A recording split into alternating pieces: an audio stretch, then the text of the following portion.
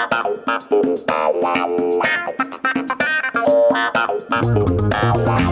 everyone, and welcome to another episode of Lever Time. It's me, David Sirota. On today's show, we're going to be talking about a huge escalating conflict between the United States and China over the future of the global economy.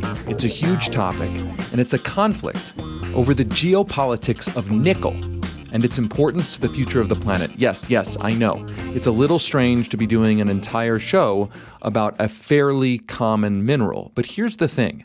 Nickel, as a key component of batteries, plays a critical role in the global electric vehicle revolution and the looming climate crisis. So my guest today is New York Times global economics correspondent Peter Goodman, who's written about the pivotal role Indonesia is playing in the geopolitical tug-of-war over nickel and the geopolitical tug-of-war between the United States and China. It is a hugely important and fascinating topic. Now, for our paid subscribers, we're also always dropping bonus episodes into our Lever Premium podcast feed. Producer Frank is still out of town on vacation this week, so we won't have a new bonus episode in the Premium podcast feed this week. But you can go back and listen to one subscriber-only episode I did earlier this year with activist and journalist Norman Solomon. We talked about America's invisible wars and how new technologies have made it easier than ever for our military to conduct warfare that's hidden from public view. We'll include a link to the bonus interview with Norman Solomon in this episode's description.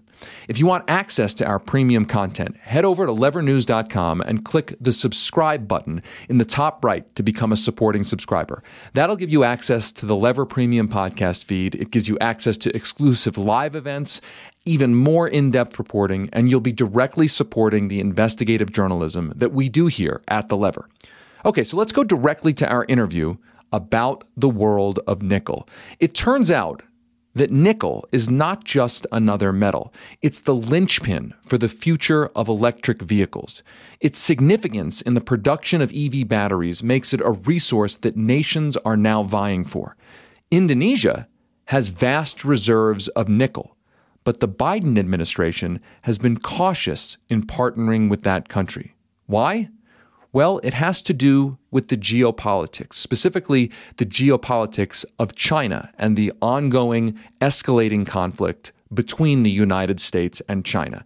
It's a fascinating and complex web of geopolitical chess that I dive into with guest Peter Goodman, the global economics correspondent of the New York Times. If you care about the race towards a clean energy future, and if you care about the escalating conflict between the United States and China, it's time to learn a little bit about nickel. Hey, Peter, how you doing? Good. How you doing, David? I'm good. Although your story was a little bit troubling. It was troubling in the sense that we being the world, needs to all work together to deal with the climate crisis that threatens all life on the planet. And your story is an example of how we're not working together for that goal. And we, in specific, being the United States and China. And your story revolves around nickel. So I guess the first question here is, why is nickel so important to the climate crisis? And how are we not working together with China to use nickel to address the climate crisis? Sure. Great questions. So nickel is a key element of one of the two main types of electric vehicle batteries. Now, unless we're planning to radically remake society on the fly at the same time that we're trying to deal with climate change, there are going to be vehicles that are going to be needed it's great to have bikes. It's great to have bike lanes, more public transportation. These things are not mutually exclusive, but let's be real. Cars are not going to disappear anytime soon. And as long as they're going to be cars, we've got to be working very aggressively to get people into electric cars with the electricity powered by renewable sources. So nickel is a vital element in the making of the batteries for electric vehicles. And the largest stocks of nickel on Earth are in Indonesia, and especially one of the outlying islands that I visited, the island of Sulawesi. And Indonesia would like to qualify for these Inflation Reduction Act tax credits. That's a term that I have a hard time saying out loud because it has nothing to do with reducing inflation, but it is a very important piece of legislation that has a lot of tax incentives in place that are designed to make it cheaper for people to buy electric vehicles. And then there are a lot of dimensions that are supposed to encourage companies to start making all parts of the electric vehicle supply chain in the U.S. so that, as the Biden administration tells us, we're creating jobs. We're building up manufacturing capacity at the same time that we're aggressively transitioning to cleaner sources of energy. But the problem is that most of the nickel that now harvested and processed in Indonesia relies on some forms of Chinese investment. Chinese companies have been very aggressive in identifying, first of all, before anybody else, the importance of electric vehicles, and secondly, the importance of figuring out where the critical minerals are. So there's a lot of Chinese initiatives in Indonesia and especially in Sulawesi, and the U.S. Is either going to have to figure out how to get some of that nickel, or it's going to be moving slower with its plans to build up a supply chain for electric vehicles. And the Biden administration is really split over what to do about this tax credit question. Some people say climate change is truly an existential threat. Every other issue takes a back seat. But some powerful people, especially on the National Security Council, think that the most important issue is our animosity with China, containing China's technological might. And so for that reason, nickel harvested in Indonesia is not supposed to be encouraged, and Indonesia is unlikely to get these tax credits. In 2014, Indonesia banned the export of nickel ore, basically raw nickel. Right. So in a sense, that has forced companies and companies from all over the world, China, et cetera, to build their refineries and the like there in Indonesia. Where are we, the United States, in comparison to China in terms of making those investments? Like, how does that compare? I mean, we're basically nowhere. And that's true for a whole bunch of reasons, some of which are legitimate reasons.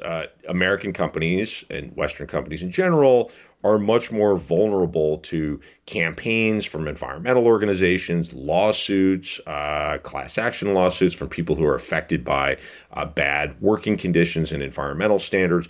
Chinese companies are coming from a country in which they are accustomed to dealing with a state that largely determines who gets access to resources and who doesn't. Environmental and workplace safety rules can often be skirted by cutting in a powerful official. And for decades now, Chinese policy has generally prioritized development, jobs, wealth building over clean air, clean water, and pollution has been accepted, and disruption has been accepted, not necessarily by the public, but by the people in control of policy as the cost of advancing technological prowess, generating jobs, raising living standards. And, you know, that's worked really well, but it's created a lot of enormous problems. And some of them are these sorts of environmental issues. So Chinese companies have been in no way reluctant to just plunge in and do business however business is done. I spent a lot of time following around a guy known as the Minister for Everything. He's technically the Minister for Maritime Affairs and Investment, but he's the ultimate deal maker. This is a guy named Pak Luhut Panjaitan, who's the right-hand man to President Jokowi. And, you know, he's a guy he's a former four-star general who amassed land holdings on the island of Borneo in the state of Kalimantan, developed the largest coal company in Indonesia. Now his nephew runs it, but he tells me, owns 8% of it. It's very hard to tell who really owns it. Most of the company's controlled passively through this shell company in Singapore. He's profiting from development, and coal is how Indonesia develops 60% of its energy, and everyone in Indonesia takes it as a given that Pak Luhut, the minister for everything, is cutting himself in on a share of the proceeds from these Chinese investments. So there are reasons of corruption, environmental and workplace safety standards that would give a lot of Western companies pause in terms of getting involved in Indonesia, and China's been very aggressive in locking up critical minerals. Okay, so I want to go back to this China question for a second. So the Indonesian official you mentioned, who kind of sounds like the Robert Moses of Indonesia. That's a pretty decent comparison. Yeah, although actually seems more corrupt in the sense of having a financial stake in everything. But we'll set that aside for a sec. He wants the United States, as you reported, to have a trade deal, a minerals deal with Indonesia, so that the United States will begin investing in Indonesia for this nickel. But I want to go back to the China complication. I guess if we start investing in our companies start investing in Indonesia to exploit the nickel that's needed for the electric vehicle revolution, what entanglements would that create vis-a-vis China? I mean, why can't we just do that with Indonesia? Like where does China come in that there's some sort of problem there, or alleged problem that the Biden national security team is raising? Why can't we just do business with Indonesia and China can do business with Indonesia and China can do its EV stuff and we can do our EV stuff and everyone's happy? Look, there are a lot of people in the Biden administration who agree with everything that you just said and think that ought to be the policy. But this is not exactly breaking news.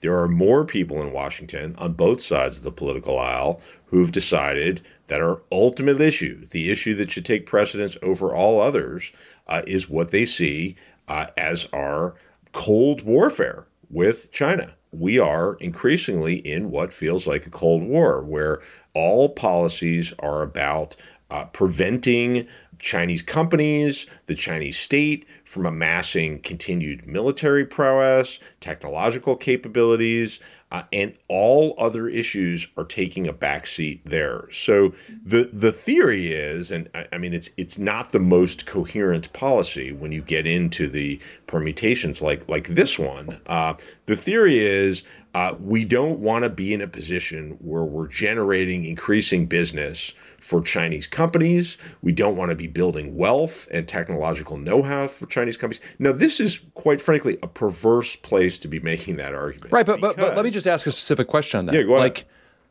Like, I guess the question then is more specific isn't there a way for us to do business in Indonesia, our company to do business in Indonesia, without doing those things for Chinese companies and the Chinese regime? Isn't there, I mean, or is this a question of Indonesia's already in the so-called sphere of influence of China. It's already doing business with China, and therefore nobody can be, which side are you on? You're either with us or against us, and therefore we can't do business even with other countries that are doing business with China. Like I guess what I'm asking is there a way to isolate our companies do business in Indonesia for this nickel, Chinese companies do business in Indonesia for this nickel, and there doesn't have to be any kind of overlap where we're somehow helping the Chinese? In practical terms, a lot of people argue that there is a way to do just that.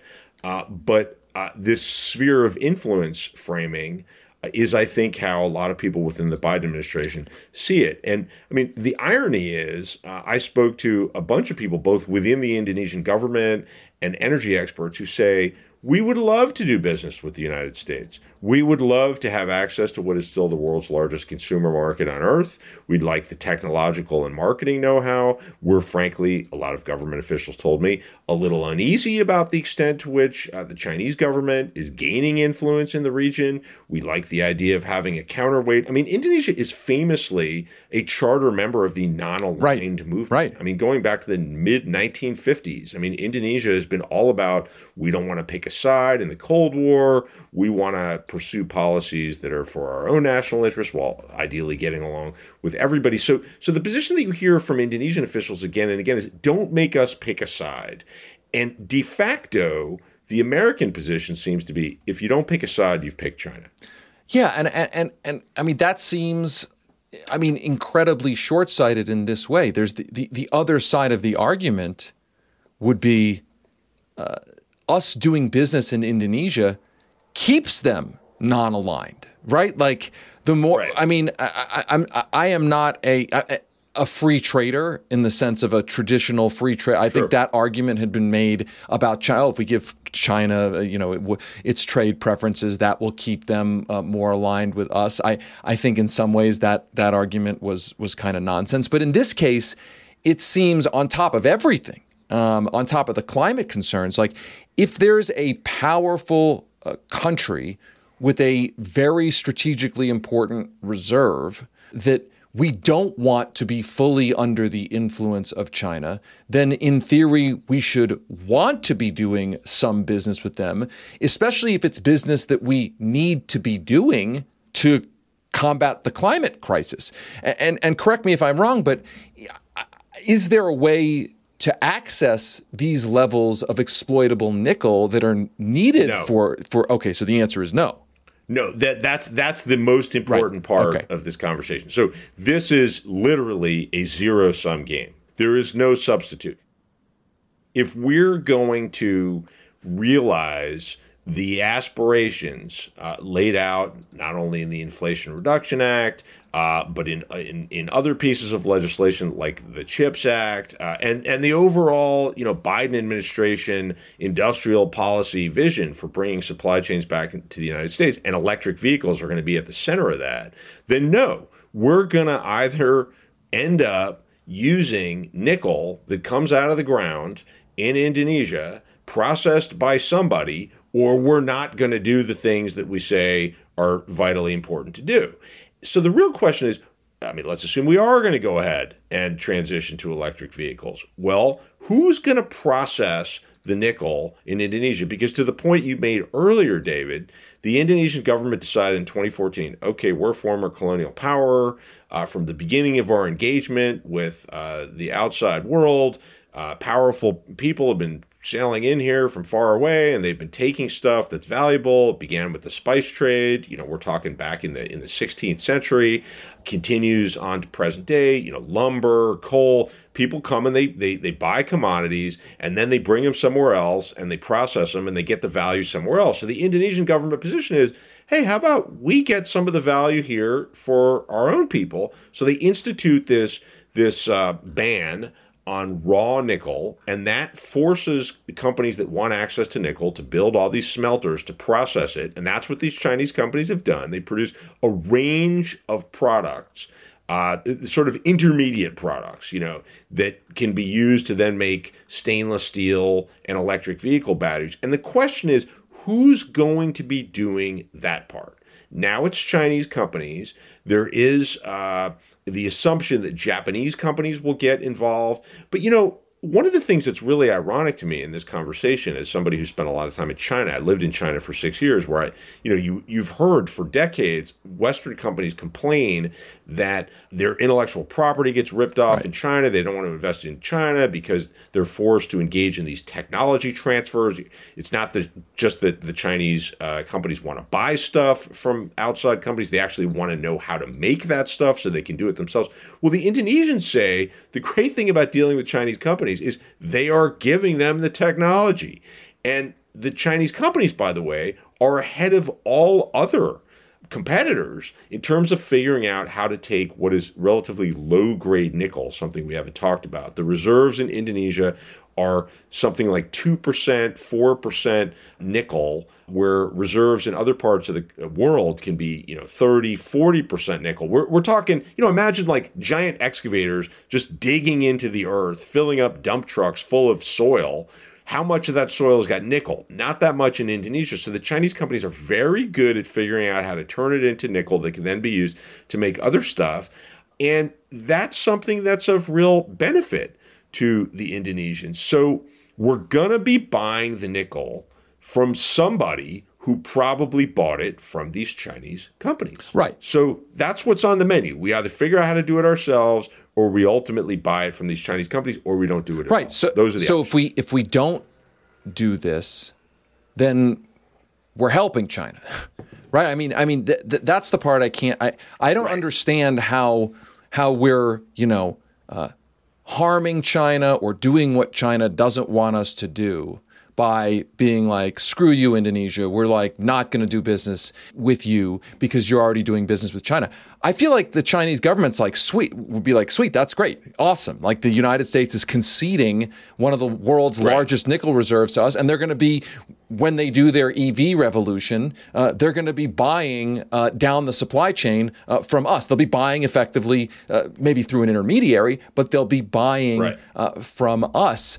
I don't really understand the other side here, unless, and this is, I guess, a good follow-on question, unless the other side is still kind of a form of climate denial, like kind of a form of like, hey, we don't really need to accelerate the EV revolution at the pace that China, let's say, is investing in Indonesia, and so we can put this off for a while, and like, in other words, maybe it's betraying the idea that the urgency of the EV transition isn't being taken as urgently as it needs to be taken. Is that a fair way to look at it? I think that's an interesting frame, actually. I hadn't thought of it that way. I mean, it's not climate denial in the sense in which we usually throw that term around, right? But it's true that, like, let's say, I mean, you're a guy who famously wrote a movie that has a metaphor for climate change, right? If a giant cruise ship full of hundreds of Americans was floating around somewhere in the Pacific and in imminent danger of sinking, like it's on fire, it's going down. The closest vessel near it is a Chinese fishing vessel. I don't think we'd be having this. We'll be helping China to let them. They would be out there with the lifeboats, and it would be there. There we go. So yes, it's true. We are not treating this like a climate change emergency. We're treating this like there are a bunch of different issues, and we've got to balance them out. And let's get real. This is about domestic politics. This is about the optics, because, again, this is a zero-sum game. There is no planet we can go find nickel on for the moment, or some other country where, this is basic geology. Like, we know where the nickel is. It's sitting in Indonesia, and we're either going to go get it and make use of it, or we'll develop some other technology, but that will take longer. That is happening, but that will take longer. Or we're not going to move fast on electric vehicles. And if we thought that this was truly a climate change emergency, and it's ironic to be discussing the possibility that it isn't when, we've had this horrible Maui fire. I mean, where do we even begin and end with the discussion of all of the obvious manifestations of climate change all around us? I mean, there's all the scientific work that now actually allows us to link directly the stuff that's happening to climate change, to tell us that certain events, the heat waves in Europe probably couldn't be happening at all without climate change. So yes, it sure looks like an emergency, and the American policy right now is not treating access to nickel like an emergency question. And I think that's really the key here. Now, I also, to go to the point that you made about domestic politics, I feel like part of the problem is that American domestic politics really has trouble being nuanced about anything. So I guess in the sense when it comes to China, I think there are legitimate grievances with a policy that has offshored so much of America's manufacturing capacity to China, and that is legit, but that at the same time, there's also an argument when we're talking about something like nickel that becoming just blanket as a one policy, no nuance, anything that may involve working with or even near, like adjacent to China, is bad. It betrays like a lack of nuance, a lack of maturity in our political arguments. Like, I don't have a problem with politicians who say we shouldn't offshore writ large our factory and production capacity, manufacturing capacity to China. It's when that gets carried away to we can't even operate, we shouldn't even have any kind of operations in a country that isn't China, but that does business with China. So if there's a question there, I guess it's just how much of this has to do with the fact that we can't have a nuanced conversation in this country? Oh no, I think that's right. Your point is well taken, and I come back to this idea that you put out there that it is a kind of subtle form of climate change denial, because think back to the first wave of the COVID-19 pandemic, where we discover that 90+% of our PPE, the protective gear that frontline medical workers and eventually everybody needs to avoid passing on this deadly virus, right? And it comes from China. It's made in China. And not because China, the fake monolith that we like to throw around by, using the word China, is evil and this is conspiratorial. I mean, because shareholder interests propelled Western companies, multinational companies answering to shareholders in London and New York and other capitals around the world, Tokyo, have moved their productive capacity to a place where they can exploit labor, where they can pollute air and water, and make stuff really cheap, and then depend upon container ships to bring it all around. That breaks down. Everybody wakes up and says, "Oh, whoa, we're really dependent upon this, faraway place where they do terrible things to ethnic minorities, and it's not a democracy. How the hell did this happen, right?" And there's a legitimate conversation to be had about how that happened and what we ought to do about it going forward. But no rational person says, "Well, I'm not buying any PPE from China.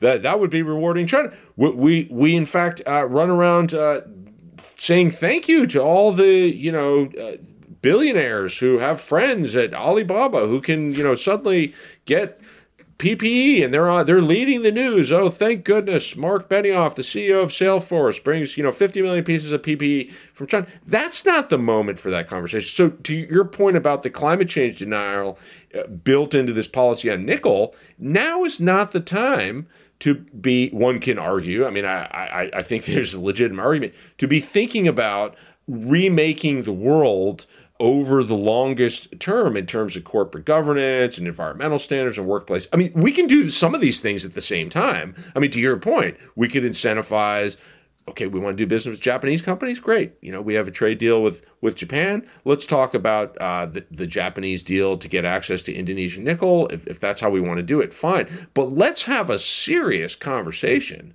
about how we're going to get our hands on nickel for the purposes of the American electric vehicle supply chain, instead of, congratulating ourselves for not rewarding the evil regime in China, while the status quo is China continues to get all the nickel and process it and make use of it faster than American companies are. One last question on all of this. You've got Donald Trump this week running around saying he wants a 10% import tax on everything. By the way, just as a side note, I think that's a political bait to try to bait the Democrats into defending NAFTA, China PNTR. I mean, he's trying to resurrect that debate. Sure. And the Democrats, I think, are going to unfortunately take that bait, which is really stupid.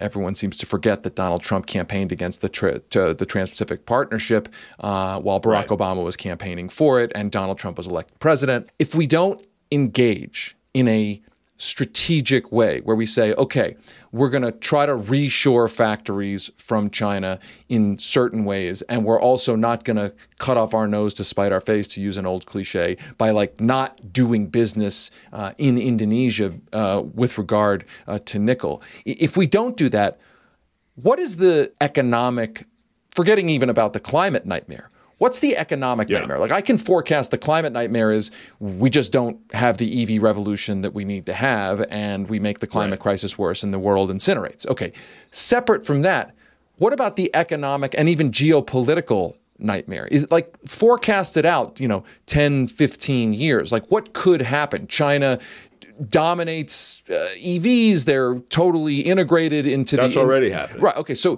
first of all, sorry to pick at your premise. I mean, I have a very difficult time separating the economic from the environmental when we're talking about climate change. I mean, if we can't mobilize, I mean, we have so much productive capacity, right? I mean, the whole cliche that we're living in the greatest time ever for humanity, it couldn't be truer, right? I mean, we got vaccines. We understand so much about climate change. We have all kinds of technological solutions. If we can't figure out how to make use of the incredible tools that the smartest people on earth have cooked up to save us from this incredible crisis, then what good is GDP, Totally. Whatever economic measure you like, right? None of it's worth a damn thing if we can't deal with climate. I mean, there's a line in our movie about that. Remember, it's Leonardo DiCaprio says, "What good's $1 trillion if the whole world explodes?" I'm butchering the line, but you remember the line. Yeah, I agree. I obviously agree. Yeah, but that's absolutely right.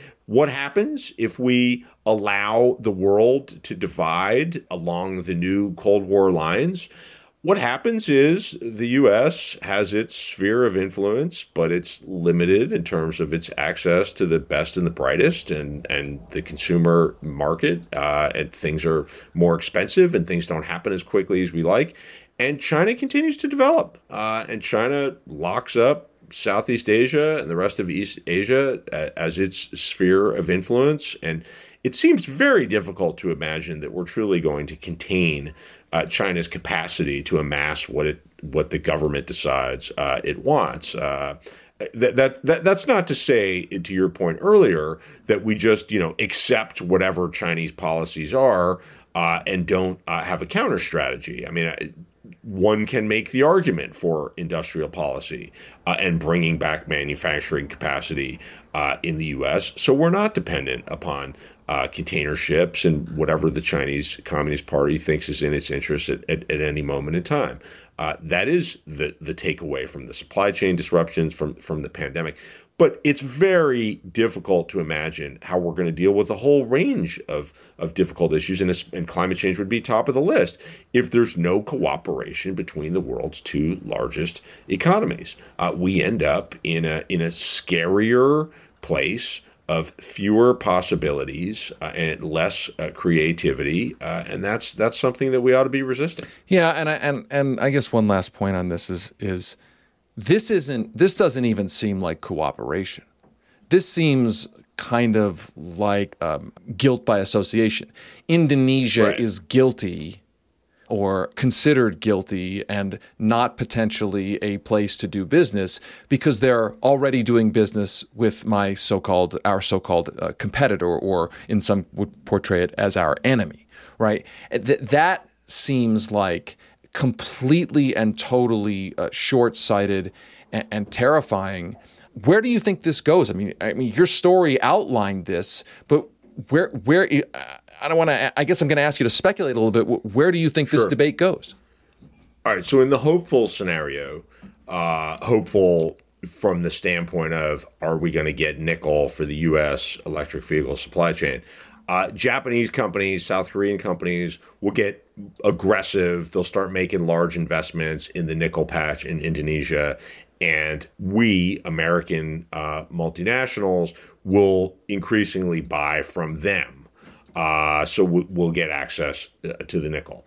In the less hopeful scenario, we may already be in a place where we can't catch up. I mean, Chinese companies are dominant in the electric vehicle supply chain, and they're dominant because they've developed technologies, because they've built out economies of scale. They're making enormous quantities of electric vehicles of all sorts in China and exporting them around the world, and those vehicles are getting better and better. So we're already playing catch up, and the more time goes by, the more Chinese companies will develop new technologies, new forms of processing what's in the ground, and they'll build on their relationships. And here's the real tragedy of this to me. And I say this as somebody, I lived in Indonesia in the early 90s. It's the first country I ever spent a lot of time in outside of the United States.